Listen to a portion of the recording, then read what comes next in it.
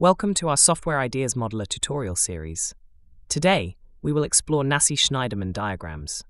These diagrams are essential for structuring programming logic and are particularly useful for visualizing the flow of control in algorithms, making them an invaluable tool for developers and educators alike. Let's jump right into creating a Nassi-Shneiderman diagram for illustrating prime number evaluation.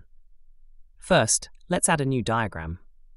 On the project sidebar, you'll find the New Diagram button in the top toolbar. Clicking on it reveals a dialog. In the dialog, navigate to the Other group, or for a quicker search, simply type NAS into the Find text box.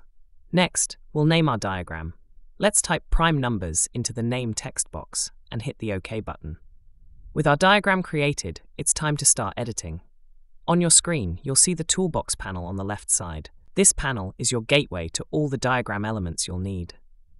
Navigate through the toolbox to find the function element.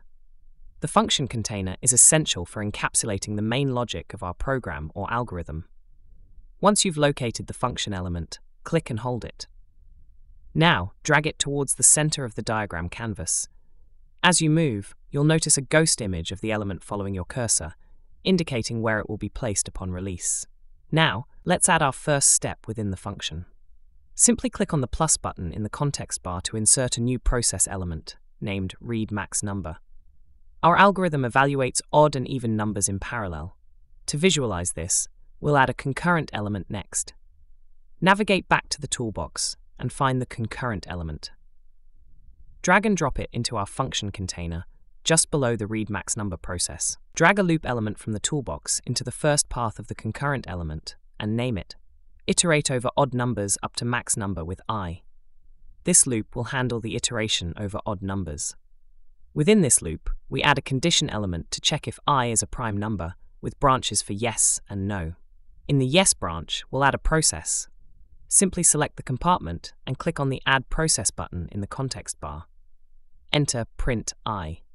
Similarly, add another loop element to the second path for even numbers. Name it. Iterate over even numbers up to max number with I. Select the condition element within the first loop by clicking on it. Once selected, press Ctrl+C on your keyboard to copy it. Now move your cursor to the second loop, designated for even numbers. Click inside the loop to ensure it's the active area for our next action. Press Ctrl+V to paste the condition we just copied. A dialog appears. Choose the Paste as a new instance option and click on the OK button.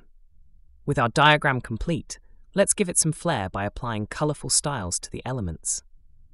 And there you have it, a Nassi-Shneiderman diagram for evaluating prime numbers in Software Ideas Modeler.